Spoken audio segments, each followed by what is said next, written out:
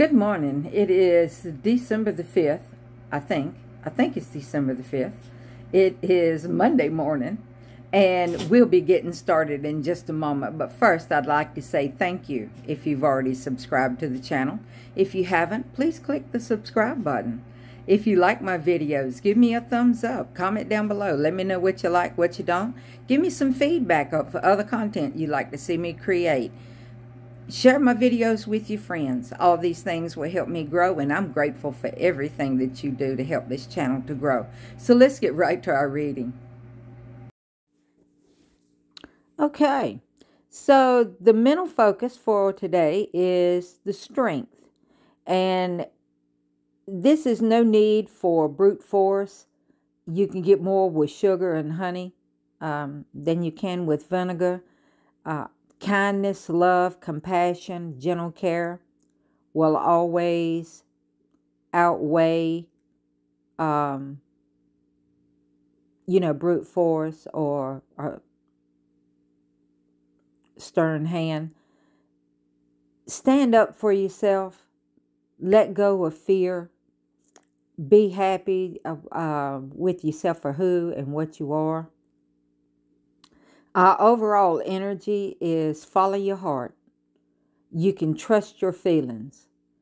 And I think this is telling us to celebrate the joys, but to also learn from the pain. Everybody is entitled to their feelings, but all you need to do is feel the feelings and learn from them and move on. They are valid. Your feelings are valid. Our room for improvement is the Ace of Pentacles. And the Ace of Pentacles is typically about the potential for money, for home, job. It's just general stability. The Ace of Pentacles also usually brings good news. It's of an opportunity for any of those aforementioned things of money, a job, or whatever. And it also represents us being content and happy. And so there's always room for improvement when it comes to stability or contentment. Our strengths is the moon.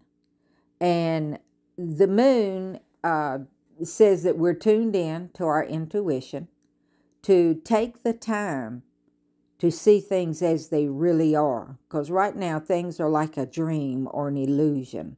So take that time that you need. Don't rush into anything. To see things as they really are. And to get that sleep and that rest that you need in the meantime. And our outcome is going to be the Seven of Swords. Now, the Seven of Swords is somebody trying to be sneaky. Either the other person or you. But somebody's trying to get away with something.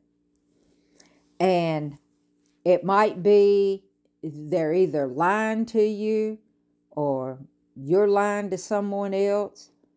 Or maybe you got a situation to where you having to do some little backhanded stuff to get what it is that you want. But deception is never good. You need to put yourself first, even if it lets others down. But that would mean, like, say, for instance, you're supposed to work, but it's your child's birthday party. In an instance like that, you may put the party ahead of work. And that would be disappointing to some people. But you don't want to be doing sneaky maneuvers and deceptive things, say, on your job. That can come back to bite you in the behind. Remember that you can't be everything to everyone. And whatever goes on, you need to face what has to be faced. So our overall thing, I'm going to go with our overall energy of us following our heart and trusting our feelings. I'm a firm believer, and I trust my intuition. I listen to what it says to me. It has never guided me wrong yet. Um, I'm also a firm believer of getting plenty of sleep and rest so I can be my best person that I can be for my greatest and highest good.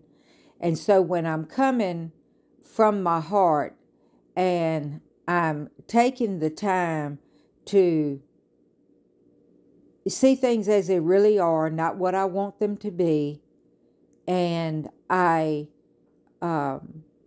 and when I'm honest, I'm going to say that even though our outcome is saying the Seven of Swords, which is somebody trying to be sneaky, I, honesty just works for me. I can put myself first, and I can realize that I can't be everything to everybody, but I don't have to lie or be deceptive about it. I can do those things and still be honest and still have some integrity with myself. So let's follow our heart today. Let's trust our feelings. Let's celebrate the joys, and let's learn from the pain.